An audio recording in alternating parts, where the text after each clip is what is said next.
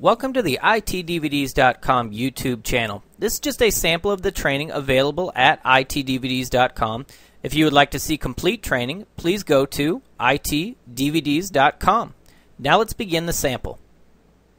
There are some reserved IP addresses that we cannot use. The first one is 127.0.0.1. And this is actually a really important IP address to memorize because we use it a lot in the real world.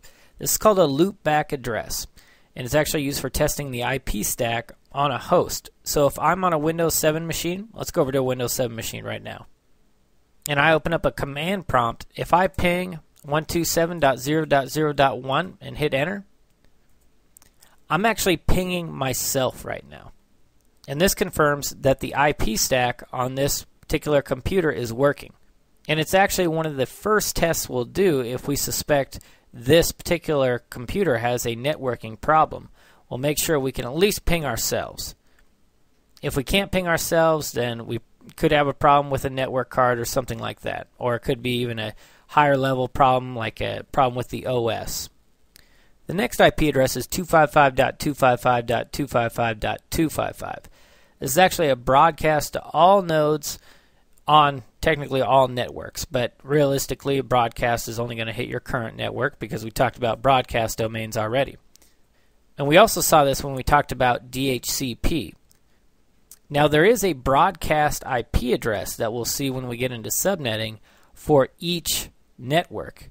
But if we don't know that network, so we can't figure out the broadcast IP address for that specific network, we can use 255.255.255.255, and that will still broadcast it out.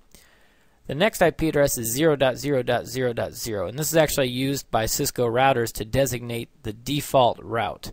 And we'll see this a little bit later on, but it also means any network. Now let's talk about private IP addresses. These are very, very important.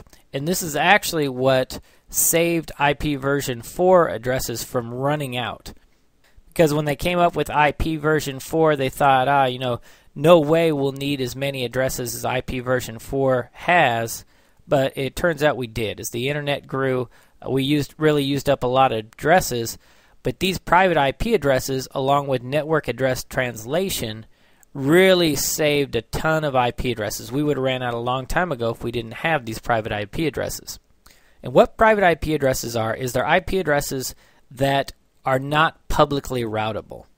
So these IP addresses are not routable on the internet. We can configure our computers within our network to use these IP addresses, but when the computer needs to talk to a computer on the internet, then one of these private IP addresses actually needs to be translated into a publicly addressable IP address. And the publicly addressable IP addresses are going to be our class A, B, and C addresses that are not in these ranges. So if they're not in these ranges, they're publicly routable. If they are in these ranges, then they're private IP addresses. So the class A private IP address range is 10.0.0.0 through 10.255.255.255. So basically, if it starts with a 10, it's a private IP address. The Class B private IP address range is 172.16.0.0 through 172.31.255.255. So if it starts with a 172.16 all the way up to 172.31, then it's a Class B private IP address, and it's not publicly routable on the internet. Class C private address range is 192.168.0.0 through 192.168.255.255. So, pretty easy to remember. If it starts with a 192.168, then it's a private IP address. And we have to memorize these ranges, both in the real world and for the test.